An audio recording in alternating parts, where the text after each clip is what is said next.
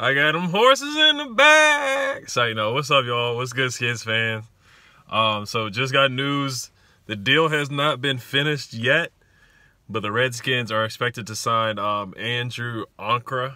I don't know if I'm saying his name right, but if you know him, let me know if I said it wrong. I'll definitely say it correctly in the next video.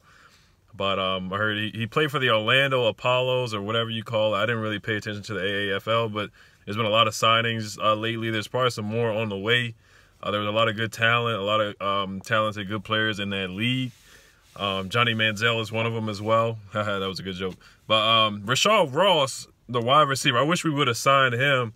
But to talk about Ankrah more, he had, in the 8 games that he did play, they said he had 14 tackles, 5 tackles for loss, 3 sacks, and forced a fumble as well. So I think this is a good pickup. He went to James Madison University, which is a local school in Virginia, if you didn't know.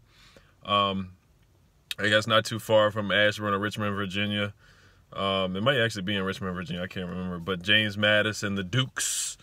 So I think it's a good pickup. I mean, who knows? He might get cut or whatever. He might not make the team. But if he does, I hope he can definitely contribute.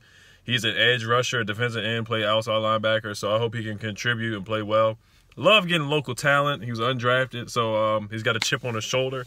We'll see what he can do come August, come time to make the team and step up and make plays. So I'm actually pretty happy about this signing. I think it's a good signing. There's nothing really to lose on this one.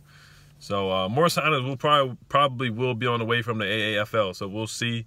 And then a lot of talk has been about Josh Rosen, about a trade happening in Washington. We are the front runners to pick up Josh Rosen in a trade. So in my opinion, I would just give him a 3rd rounder and a 5th, maybe. I know we have like 2 3rd rounders or something like that. I maybe give up a 2nd round. I wouldn't give up any more than a 2nd round or a 3rd rounder, to be honest with you. I'll probably give up like a 3rd rounder and a 5th round pick. I think we have like 2 3rd round picks this year. I know we do, and then we might have 2 5th round picks, and we don't have a 4th round pick. So we could give that up. So there's been a lot of sources, a lot of stuff going on Twitter. So I'm definitely locked in. Please stay locked in. All right, y'all. Hell to the Redskins. Hell to the Wizards. Have a great weekend. All right, y'all. Peace.